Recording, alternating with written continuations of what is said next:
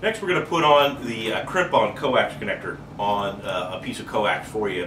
And the Crimp On, as the name implies, require a tool to actually crimp or attach the connector to the wire itself. And so that's the tool we're going to use here. Now the Crimp On, when you look at it, it has a little barrel back here.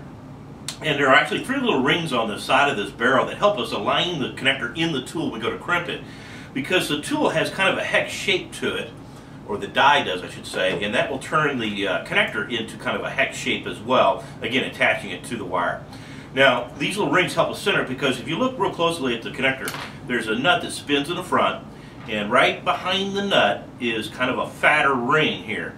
Now when we load the connector in the tool, if I get any of that fatter ring inside this die, you're going to have a very hard time crimping this. So we want to make sure we avoid that when we go to load the connector into the tool itself. Now you're going to do your normal 2-step strip like you always do on coax fittings. And we're going to fold the braid back just like we normally would. And of course we can push the connector on by hand. I want to make sure that, again, that white dielectric here is even or flush with that opening down inside the fitting. Okay.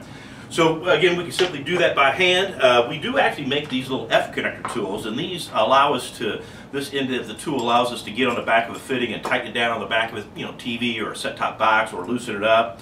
The other end of these tools allow us to take a connector and just thread the connector on the end of the tool like that. And then I'm going to use this to help me ensure that I can push this on.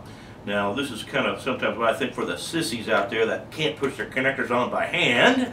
But there you go. Now, when I remove the tool, I want to make sure that, again, the white part is even or flush that little opening inside of here, and you can see it's not.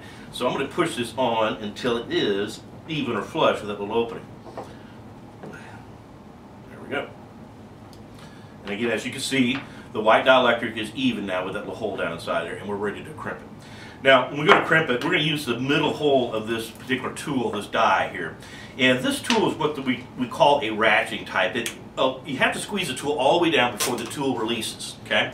And if it's squeezed part way down, it won't release until it is squeezed all the way down. Now, if you ever start crimping something down and then you realize you've got it in the wrong spot and you need to release the tools do have a little lever right here you can push forward and it will open the tool back up. So if you ever do have to release it, that's how you do it, okay?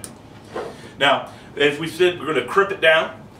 We're going to use the middle hole here, and when I load the connector in the tool, I want to make sure that when I load that in there, I've got the connector even or flush with this side of the tool. And that will make sure that this little ring I mentioned earlier, none of it is inside the die. And we simply crimp it down and release the tool. And there you have a properly terminated Crimp On F connector.